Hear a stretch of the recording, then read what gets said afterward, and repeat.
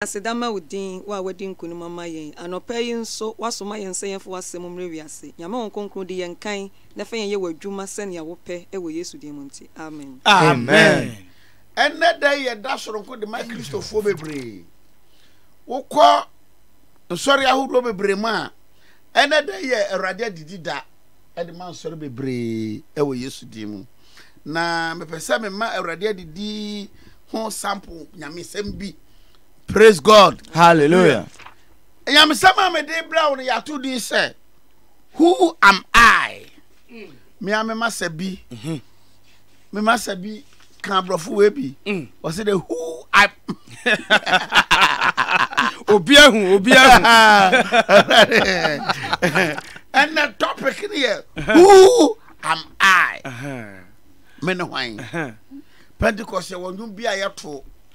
Say enka me yeden enka me fahin enka me ne hwan enka me kase oh sanyewa Awurade a wo kan ye hoda sanyewa Awurade a wo kan ye hoda enka ye be yeden enka ye be fahin enka ye ne hwan enka ye be kase oh sanyawa Awurade a wo kan ye hoda sanyawa Awurade a wo kan ye hoda ye ba kenkan Luke asempa anasa asempa se de Luke chroman etidu 9 chichemu du nsia kosi aduonu 9 Luke chapter 14 verse 16 to 24.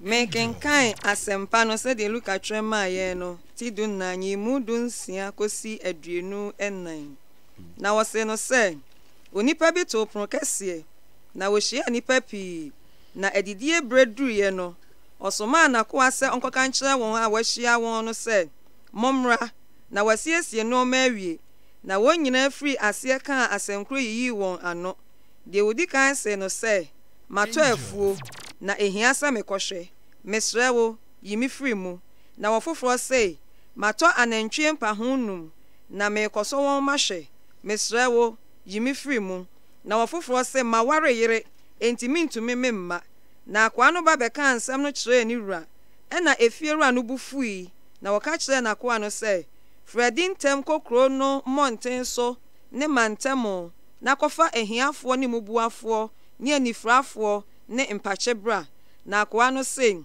owura maye said ye wo hye no nanso efada so wo ho na owura no ka kire akwa no sei Fredi ko akwan so ne ban ho na kwahya won na womra na mefie ha nyema na mesemu sei nipa a wahia won no mu bia nka maduane no nhwe amen amen praise the Lord hallelujah I can get some I can get me topic here who am I or the force can be and a tenase and or catch the number 4 escafo abrabo no madam for Bruni be na kai was a bogu to pay what you say me ti I meet them ko kasa madam for ne na na do dan go there be munye tipen me da bi me nam hen police for kra be pam me what you say obia na level e di sase kanino na wa na na for any level e di 3 months time and o ka kire na for say me mama bo so me yansa achi no metopon kese ade amamo metop party kese ade amamo ade aduru ha mo nyina mo mra na mo medidi na ye monyom na ye nsa na na fofo se yate edi eka 1 month and was san shuma na kwala as ko kaka kire omo set time na ka 1 month na party na me kan ye no aduru wamko so yate eka 3 days osai shumai ko kaka kire omo say aka 3 days so yate ade bechi of a telephone babu na kano telephone but sanete ene na go for telephone fra wo mo ka kire omo say etire na party ni ba so o mo nyina so ye baba minutes and now beka be 1 hour me ya di party na hihye so no ana de odi kan no e ka tira kwa ne se makoto afuo kese a me koye modwuma enti party no me nya koma na na fofo so me nya yes kafo akese me ensa tie stall ne di akire ye pa ana de otoso me enu no so se mato na ntwie mpa ho enum kire se me na ntwie a me wo no ye 100 a mato saa 5 aka ho endi ehia se be kokoswa won ndi mu so mitumi ma last one no say owura my wedding my wale yere foforo me kodi honi mu no ma etibe so be ma na jesa akwari nuane a waye ensan wodo a watoto ba na wako han ni nyina ya yere ka ana bible say akwari bu fui ana ofre na akwa ne say bra kokro na bonte ko street him obia ubehia no ye hiani frɛ na fa na bra de oya pache frɛ na fa na bra de oya kwata yare bebre ro bobo odin ko frɛ wo nyina na fo mbra no me hye me fie ha na ha nyamma na wo munidi wo wi a konkurase tiani o enkurase ko frɛ hiafo wona woni bie mabrofo na fa wo mbra no nyina ngo me hye ha na wonidi ehye nyamedi ani onyam angel tie Ewrade didi amenu mi anu ye di na so dem no enka nya yen na esi edi emfata yen ensa yen tie ni ye pa anya yen dia eye dufo na nga esi di amamba de vakase na esi di but wo show say wo bedi wo ye zanchira di be kira say wo bedi na so bre na abekase mama bre na du no wo nyina yiyi wo ho ano enamre kra mamva mra form na ti ase ye obi preposition bi wa ban mu a obekọ Roman next week obekọ Methodist next week obekọ Apostolic obekọ Pentecost okwali amana Mike monto mame obenya konkonsa ni bi zo di no dance ya say oh we di osum nyame pa ya tuba ni wi aso da mo si obiem no wa wie sana grofo we zo di na hedai etie dia de kan ni se maton na ntwe pa honum yimi firi mitime ma ba ko so se makonto afuo ehia se be kohwe ba ko so se ma wara yere foforo wo de niema yiyi wo ho ano ma ko aduane no ya ye ne ka ada kwa de se dia mako akọ street im ko frafra yarefo ni frafo wona mfaso ni wonso fa won bra wo wi asan kongrase samu esha me kan na me wira ho wa mamia me sa menyo nyamina ni monya na yeye are pa me nunda wa mamia me sa menyo nyamina ni monya na yeye are pa me nunda na yeyi are sada na yeyi are sado yeye wa mamia misa mejo nyamina ni monya na yeye are pa nuda. Praise God. Hallelujah. Sanyam Samuel be command of Manchester, the same topic. And I may be so Samuel Mohai.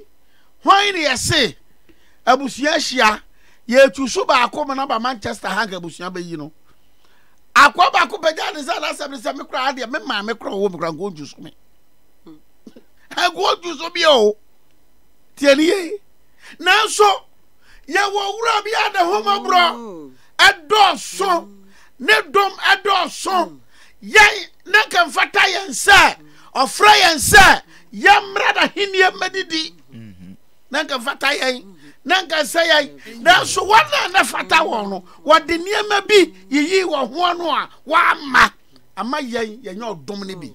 Praise the Lord. Hallelujah. Christian ya wutie me na no pai enfri wa wunyansa mu ena enfri wudim die mu enfri wa ho odin mu enti Yesu kasaro wo se me some man free will be to me mama chain. And it is true. When Jesus don't call you, you cannot come. Me bro from here, I'm Praise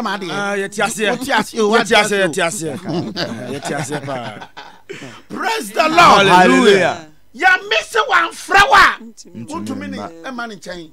Edi Esther Yamichanum or so boy ye ding and son a war we yen. Na one yam war ye ding, yama many a papa, who papa grand was say, oh, mammy penal. Na yes, so about ding dada. Praise the Lord. Hallelujah. Praise the Lord. Hallelujah. What free? And ye not cocronim. Quafra and the frafor. I are for 1 hour shooting fast war. For one bra.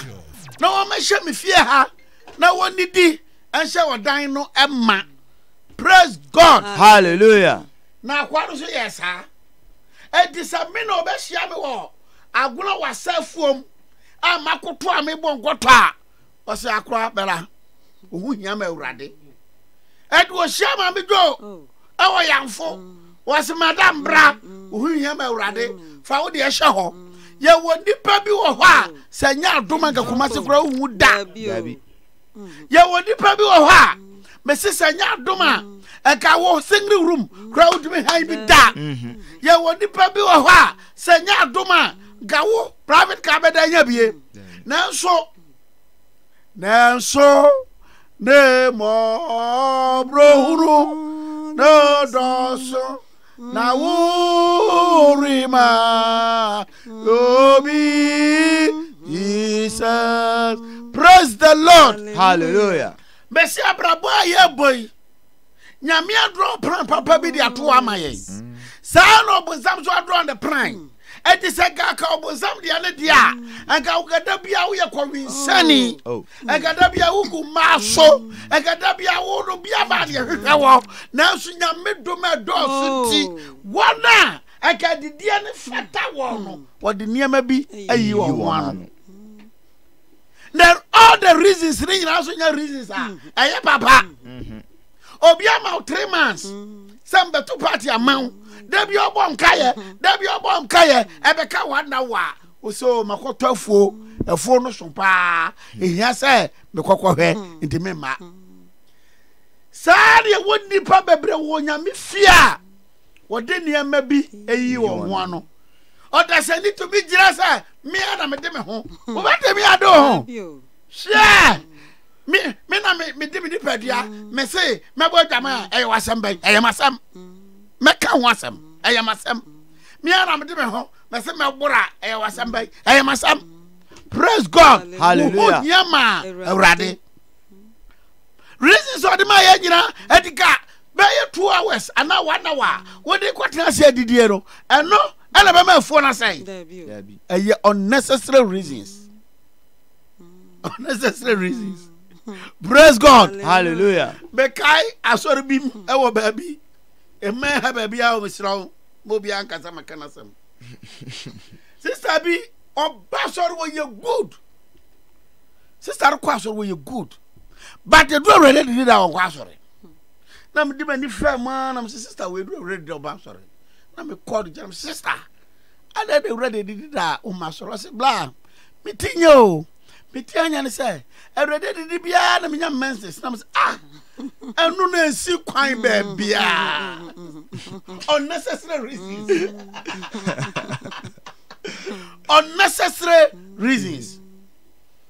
Akwa de se matofo kese ehia se me kona me kohwe ndi me ma di sa Sunday numre na wa fa bedidi no e na ade kohwe fu tie ba ko se matona ntwempa ho enum ehia se me ko so wonhwe ntimi so mentimi ma yimi frim ba ko so ma ware oba afoforo ma ye wedding fresh weddings ntimi so mentimi ma Bible dey say akwade bu fui no asi kokuradim ko street so ko hwe akwa winsafo ayarefo ambatefo na fa wombra akwado so yesa ko we safo ndi wombai o we no asisa ko nkurase ah Orifrawo Orifrawo Sie unyamia Orifrawo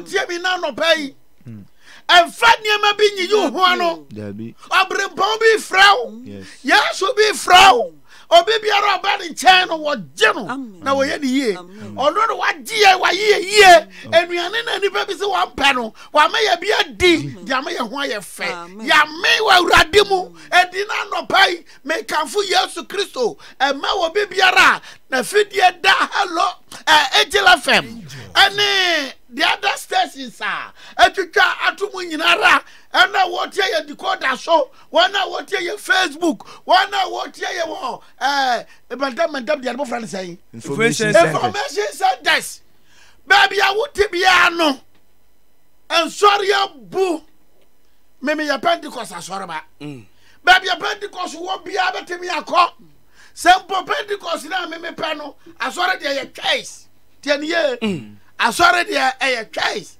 bas Christos so de yɛ ɔhyɛ eti sa apostolic na upel deeper life na upel Assemblies of God na upel asɔre bi aben bi awura ho wo de wo kɔ wo se metinya mesam our angel Mr. Eka ɛna mama ba hai sɔforo be kɔ bɔ su na firi sa bra no edidi papa nyame de amayanya ni onyam no wo so obema obi adi amen praise the Lord hallelujah media ba wutia me dan na se wo kwai dan no pai agrofo de de wo ba wiase niam bi asisi won kwan wiase niam asisi won kwan ni bi ni nafo a eso nafo a yede eso obi so de asi ne kwan ane awale fofra wa ware obi so de asi ne kwan aye na ntwe ba ho numa wakoto media ba wutia me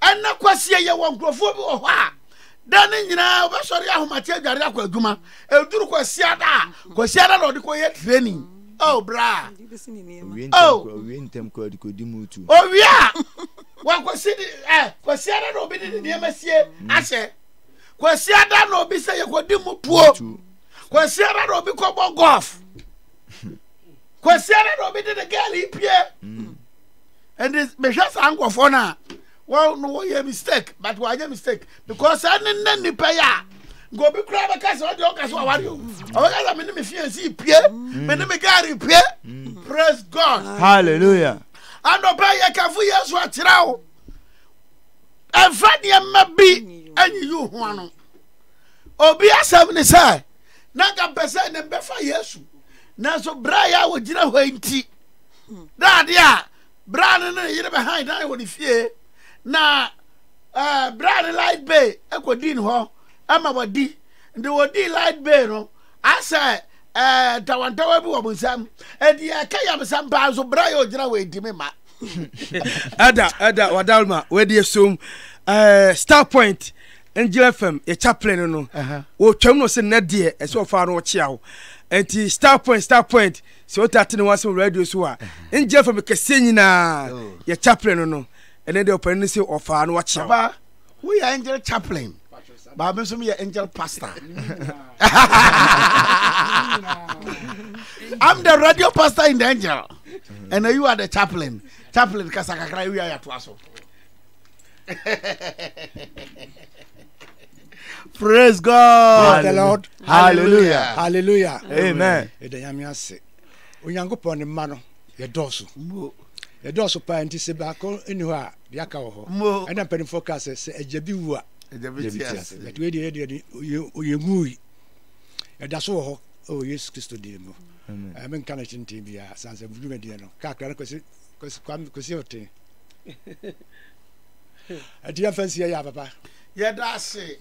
A radish shroud. Oh, yes, Demo. Praise the Lord. Hallelujah. Afani ma binyi yi wo ho ano menu a wotia me say afani ma bi enyi yi ho ano ba ko ne se makoto afuo kase ehia se me ko na me ko hwe edu anya da bia afanafo na nsa se santam bio ba ko se mato na ntwe ba honum asasa me ko so won ehwe wanya ba bia afa hye wa hwe ya menua bonsam bo pa bia Kwasi da so de kwa asore no sa kwasi da no na wo mpla papa be fra wo se wono wo nkomo sa kwasi da no na dafo bi be ka tra wo se mi enko santase ngodi mutuo sa kwasi da no na bi be ka tra se mi enko tafo sa kwasi da no be ka tra wo se oh bra mi enko bro mi enko da mi enko yesai na da be ka fu Yesu Kristo ama Yes. Ba ko na otwa grade de dia ya be ya because we say my wife from oba ro ne be transfer bo and be one Ko party. va ko party no and na o yere ne ko enjoy Eno ko honeymoon ko an ka de no ko party ni bia. Sanka eni je ni bia no. oh oni pa de bia so bobo praise God Hallelujah. look yanko John chapter 6 verse 44 ye die do no so You can count John chapter 6 verse 44. aha Osi obi ntumi ma me nchen. tie obi to me ma me nkyɛn Dise eja osma me no twe no.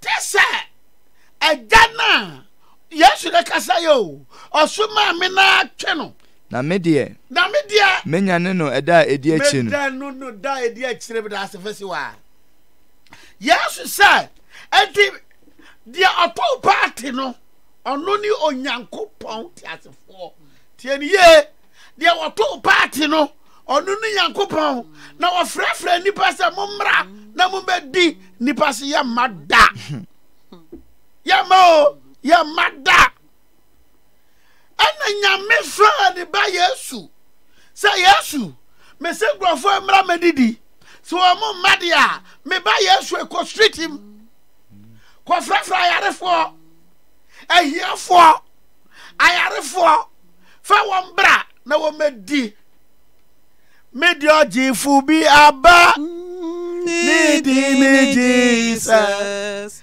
enkwansu asane ma brana banumbi yedi ojifu bi aba nidi mi Jesus enkwansu asane ma brana banumbi odi tekwa oridi wushi oba mame nyanko na menya romoroso yedi sawo gifo ya ba esikafo na medi na so wasenia ko street him ko frafra party ahiafofo ombra na Yesu di so do na master wa ohu obi aro afra no onam badema ohu obi aro afra no onam kwada so ohu obi aro afra no onam gran awoshi ohu obi aro afra no onam tati man ni so ohu obi aro afra no odo wa ba wi aro ase be ba Yesu wo de wa ba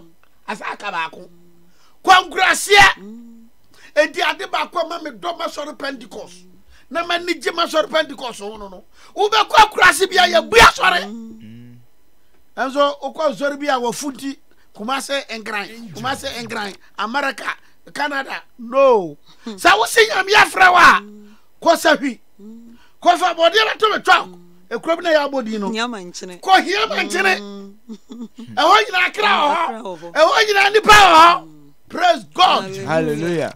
ade ba ko yam dia to makoma so mbe ya ka won se me beto ka kese na mato instruments agum na mafa boys abusu metu omoka de me kwa akurase ade ma hyehyɛ na ma bɔ ma preach me wi abese asɔre bi apɛ bi akɔ praise God Hallelujah. ade ba ko me be ya ka hono no na me bɔ mo de safi won gora wi enso no ma start Amen. praise God Hallelujah. eti sa wo si nyame afra wa nyame wa afra wa ntre kumase nko a Baby. wa afra wa ntre nkran nko a Dabi. konkurase e ho so dipa ho komanso ukro Sama manso asama. manso se tiri ba ba kuma me Data no. ko manso ya ta do anto akrom de ben anto akrom de se kumase wo wia ko aguna wasa ankase jedua camp body akrom ko tete asore Kwa esu ya de. esu ade bi de kra ben Etujo besanya ha esu ya de o. Ekura bi ase esu ya de. mo ko enya me so na nti kumase ne nkran ko a Yesu wase ko street go fra won bra ɔde street for the baby and it is a no ne krompo astan for no ne ayi for no o wi aro asesa ko nkura na se ekura ma me to aso kan verse ayi ne ma me start 15 to 24 netie nyimu dunum no kosi aduonu nan na wona one no te adidie no mu ba ko te sa no o se ne se insa ne de obedidi Nyankopon ahenie mu dabi with a free verse 12 no 18 nyimu dungo verse 18 to 24 na won nyina free asia kan asemkro yiyi wona no won nyina free asia kan asemkro yiyi wo ho no de odi kan se no ase wo mako meeting no mo go meeting de odi kan ne se ne sai mato afuo ne hia sa mekɔhwɛ ahia sa mekɔkɔhwɛ mesra wo yimi free mu mesra wo de what do you know yimi free mu wo sa tie mu kura no we god go to so mienu na wofoforo se no so se mato na ntwe mpa honum na mekoso won ma hwe mesra wo yimi free mu yimi so free mu na wofoforo se no so se ma ware yire entimi ntumi ntumi nko kega to aso na akoa no ba be kan nsam no kire ni wura akoa na wo ye Yesu a Onyankopon asoma no be ka asem ni nyina kire Nyankopon na efiewura no bufu ye na Onyankopon bufu ye yame abufuhie na waka kire na akoa no se na waka te Jesus se Fredintem ne Fredintem kokro no monten so te say astan crow from adum ne mantamu nyina na kofa ahiafo ne mubuafo ne anifrafo ne mpachebra for bra na akwa no se owura ma yesa de wo hye no ma me ye beto asofa penisi wo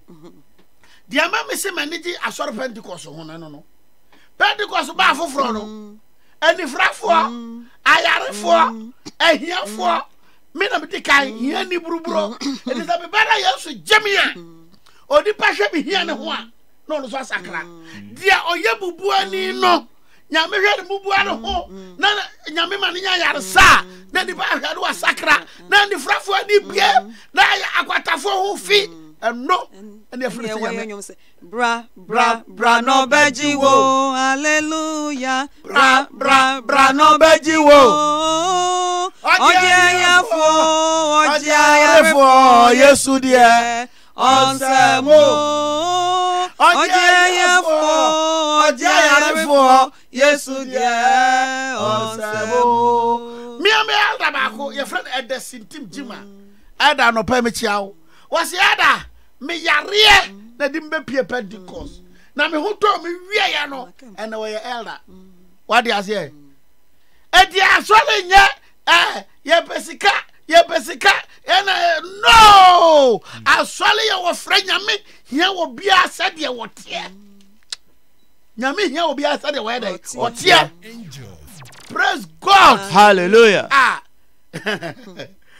bio wo fra kromufo ayarefo di nyina wie ye no ena wo san ye dey bio to aso o se ma fra wo nyina nanso e fada so wo ho ma fra wo nyina tie yo tie Yesu amane o de bobo ne papa ma fra kromufo ayarefo amobuafo ni nyina ba nanso me papa me wo se fa bi da so baabi na wowura no ka kire na ko anu se na wowura ne ka kire na ko anu se Fredi ko akwan so Fredi ko akwan etre se baabi afutu kwan baabi quartal wo baabi akwan ne wa sahwi ne wasa ebunu ani iborga tamale ne jira ko ho ne ban ho na ko hye won na womra na ko hye won na fasafo no so bra praise God hallelujah ko hye won na fo nyina safo nyina bra to aso bio na me fie ha nyemma enyamma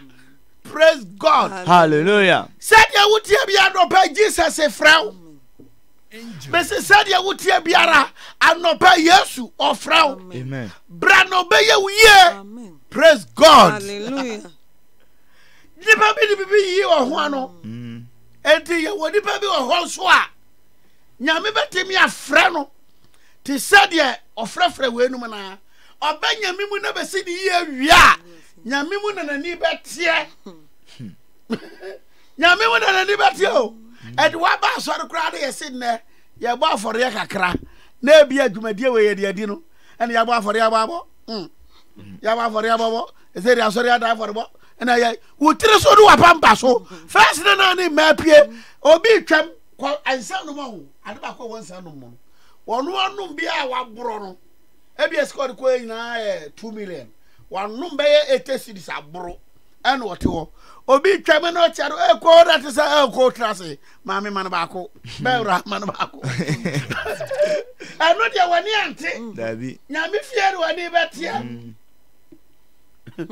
obi tip ko anyim obi wo se akwa bi na kama mti yo minim wo se wo mum yi mmadu go no ya wo ba ko bo ye friend instruments de akora na nyini wo yam no eno mo ya ne boarding obi ko yi ago no problem obi abra ba ji huska eno de otu sponsor nko sia de otu sponsor no wa ba nyame fiere bo afode kakra eno de otu sponsor dabi obi to be promote jamambo promote awari go obi ne yere te kama obi se o metumi abo akwa wo hwa wo mo oja no eno de otu promote Angel. Tibe promote boni. Na nyame sab de boa baby. Praise God. Hallelujah. Mama ya to so. Kenkan Mark chapter 10 verse 35. Kenkan Mark chapter 10 verse 35. Mark 10:35. Mark 10 verse 35. Na Sibedo ma Jacob ni Yohani ba ne nchen be se no se Sabadio sorry Sabadio ma Jacob Yakubu eni Yohani ba ne nchen be se no se Sabadio ma Yakubu ni Yohani aba ne nchen be ka kire ne se chechefo Yesu ye pese bibia ye bese wo no wo ye ma ye ye pese de bia ye bese wo de ma ye na obisa won say na Yesu bisa won say de na mo pese me yema mo ade na mo say ade bia babisa bia pese me yema mo de mo de ade pa na pese me Yesu me yema mo na wo say no say na wo ka kire Yesu say de yema ye ne say ma ye mu ba ko ntena wo nifa so wo Yesu that heaven ho no me ni me nuan ma wo ba ko ntena wo nifa na ba ko ntena wo benkum wani monyamu ena Yesu say won say munim de mu bi say asema mu bi say mo munim de mu betimi anum kruwa me no ma kruwa na me no ma no betimi anum ana say mo be ma wo de asubo a wo de bon me asubo na wo de bon me no so betimi am ya bom mu bi no bu ase no say ana wo bu ase Yesu say ye betumi nya Yesu say won say ana Yesu ka tira zangofo bi enu say kruwa me no ma no ne de kruwa na me no ma no ne de mo benum na suba wode bom no wode be bom na nifa ne benkum tena ne de na nifa ne benkum wode de enye me de se de me de be mamu se me wu Yesu betimi de mamu sa me da wase me be se me ka tira wo se heaven na ye kwonse ye to a ga sango fo mienu eto dadada ko Sabadio lo waska atisa ga na odi fo bi ba akọ Nana Akufo Addo ho say nana wo ye campaign ye boy ene ma nyina ye boy me pese wo di menua we ye finance minister na adi wo so ye road and transport e ba saa nana ye nipa de bi obobo aye nti obedua ka say me de amamo because o ye nipa but Jesus afamu dia ye hwe nipa ni ye hwe dia wa ye na bom ye hwe akomam. Praise God. Hallelujah. And pay your tip asienka amen. Amen. Me say, nyame mu dia. Ebia we are the four, but your friend say, bread dia no, what the niema bia you ho ano. And the one hour buy no, so ya patio, so ya ni friend yo, so ya kwatao, so ya hie ni yo. Say di pano, so far as a wa ba, or the ho ma Yesu ni die. Ahenia mo hono enya ni fani nyobi dia benkum ni nyobi dia na mama ya wona wodo abraba ma Jesus. Amen. Praise the Lord. Hallelujah. We na manya me som na sisi anim okay twa so de bema wona wasisi ama won what the bema wona wasisi ama won Praise God. And this heaven one nipa na shisha. Against the California be back the say. And na mom ko sports stadium no. Mom ko sports stadium. Some more difference. Grages and ambo. Yo VIP for first time. Papa. Why you go Angela chair? What the boy chair? VIP what order? Yes. Now so obeko no be at city no. Da. The heaven city there. Oh. Ya don. Me say heaven seat. Me kai that was in 1992. Now me through plane that. My first plane in Germany Stuttgart. Now me the Lufthansa. Me wura seat akesia kama. Now fe yes what the 16K, me sit number me refi the first my first time in plane. 16K. E di media crossing di me no shishi. Me nim say at the tro na bia wo tra no. Me tra wa mama say mother. No. You are 16K, go back. What you cry? What? Them mom baby who gabitra no you from business class. Hey, escafo bi educatua. Da. Biato. E di membe dia no. Ya baby adim ko share yam so no. Ti afikwa no. E di obi akwaje so a masa yo na ye kakra. Say na me sit the ho na fo. Ye na kwadu kama me. What you say? E grages. Na heaven dia. Oh. Me say heaven dia. Oh. Ye ni business class. Debbie. And ye ni first class. Debbie. And ye ni economy. Debbie. One na wabra ye. Wabra bo ne betro ba bia wo bet. Amen. Enti saskafo ye ni ma yi wo ho ani. E gade o wafo kese no. E bra be so no. E fo na so. E do ni skadi be kwa to da bre. What you say? You want to jump up on no. E bra be so go ri kwa to da bre. Ye why the foforo. Why where the sikaba no. E do kwa to ya da bre. Na so nyame da bre no. Yento. And the Frankfurt dia kwata for dia hia for no. Ba ye na wo do abra bo si ho. Som nyame no. Bible say what dia to ama wona wasiesie ama won. Ano pay say wo pejira bia papa bia tra. Nyame asiesie ba bia ma ne ma aye heaven. That's how be ma wo kwa nyame afrewa. Praise the Lord. Hallelujah. Gabenya trapia papa. Ebi. Me da bia meka Ghana has a 100 na be ko heaven a. Meka ho 99 na kan mo nchemfa.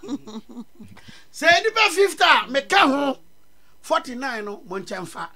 Say nipa 10 na meka ho 9 na kan mo nche. Say ye nipa ba kwa ye mea. Because my mother say me Jesus benante akwa heaven. Anopai me to zafre wo bibiara wo tie angel no pai. Say yes u frau. Oja hiefo.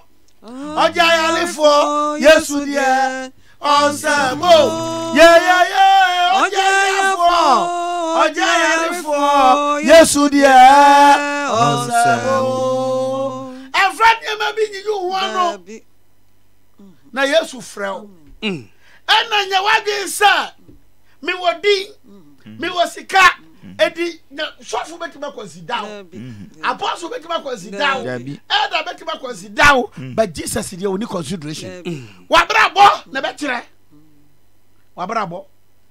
Wo nwensa amoro Antonio momi yani adaka bi hye onimba ye ma bro momi yani no wasa to the pa na me nya bi no ma becha heaven no. Yes I was saying. What do you say?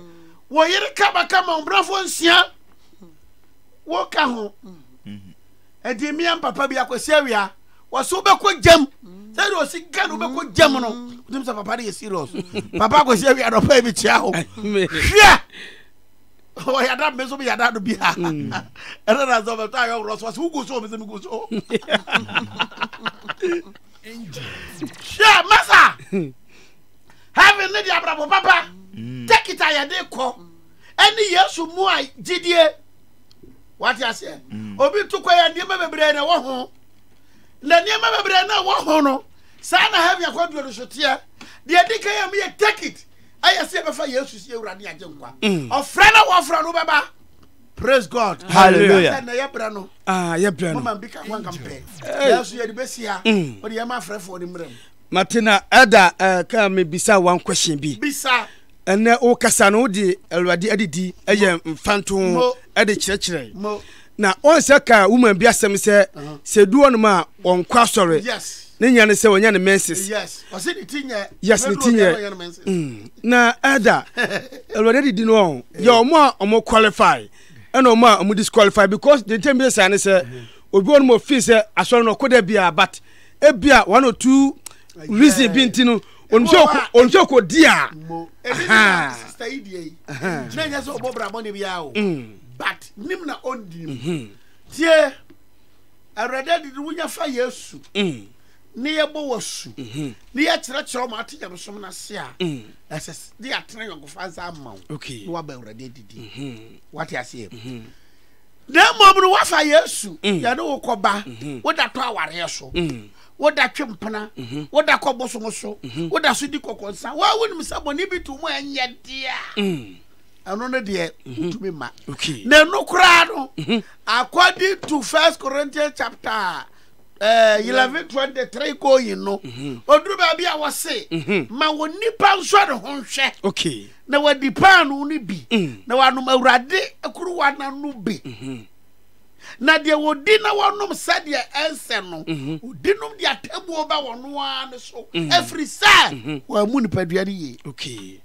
okay adunti na wona wa ya mra no wa ya pi wo mumu na bebre so adeda na se hwehwe ye mu ya anka wo mu ya tan na so mu ya tempo a Awurade twe anso wa mu ya ni wiasefo what I say okay e de ho no e exam sa wa na wo set question na ma ho we was answer market okay enti di papa de afo no or the 1 + 1 2 be ma no ho o wi a market se metwa enu onim say wo de ye nipa but wono na ye no ho bone ma nipa do so wono an ho hwe e de ye self examination enti me to me se me ho awe say aduma me ko ma waliem me matitiem nipa me ne wo hia money bed ma ye enti se ma ye money bia Awurade po achew ebi asem ka mistake na me ye no bi safo abedi me ho ma me do o safo do ba fa je wa de ba ye free no bo o ba fa o wi a o Awurade o se ye ka body kira wo de be che ye nyame 5 body nchicha nkwase ache sa wa fa di parade wo ho wo ti aso dem sa nyame sa fa nto fa de ko ba nai and the exam se ba sa wa na wo sete ye wa mark what is what wo na daddy be do a ye wo fa na wo wura bi o mark exams ono be mark no ndi obaka tro sa kwasi aha na go what ba ba do twa wo di meti na no so dia na apem bisa question biem Eda Matias pa me jo papa bi o the friend kid Edward me penasem bia me yakin yo de me yakin na kam be se ka na time no nti enye saade a Awurade didi no ma me jo e ade bia be enhyeda enti ase mimi sei kuru an se me be ho da si abo wasu papa yan bo masu o be sro na ya momo wasu ana obi wonu so a impo se wa bo so kwampo na wo kodi a ayemhye bi wo ho enti se papa wo de me just one day na cheche mu yem pa ma pa mate any week ma me nya na Awurade didi da bi what I say yes I never be fi yes boso me say ne nimo bi koso a foundation ya nya ne ye ya nya ntiase ne ye ebinom sabe so bi edi kan no mani yehu sa abosom bi what I say sa bra no sabe Ghana attitude Africa na ya nananom soma abosom abosom nuane so bia ne ye bonku ndi mra we di ba no nu set se no a sana mimi entem si kruwa men ben da no o wesi ubebu ahwe na ndi papa yeah but ubetu bebu ahwe okay ubetu bebu ahwe udi no eni kwampa so bia betu masi but wose ma woni pension ho wa sese wo Wa wunim de how. Wa wonim. Wanim. Roma singing about for you say. Adi kru yi na da mi so Ewurade yi mami ni atwama. Ya ba na hawo sanu mi na da mi so Ewurade yi mami. We so say Edwa mambo na da mi so we ja ya bibi da so biem. Wa ada me da se pa. Question me bisa ye sa na utifia wo twe ho. Ma bisa ada ma wo. Me sro ye fa nipa mi oni pe. Question is very important. Me sro. Me nyane me sound 5 oh. All right, Mate. Give me 5 man. 0246 677566 0502667711 Oba na waka ode na yakoyanim. Eda enkwa. Hello. Doctor O. Ye mi wura anu de gabnya nuru yo na so wo ka de a. Aja. Doctor Yanto. Ajumadina wo ye no. Fishe. Unyam semu di aja. Bisi me nya bi ntinkura na da no chese asa me didi amame. Chese semu se do si presi mba ba mu no. Ama obi asa bi na so sikura otiu. Ntina me se doctor no ye de be ma. Ade ni abotre nya me adoma. O sa beka. Mate. E bisi ni semu di aja. Me da so re na me nya bi ntia. Chese me so ya man di. Yamisha one more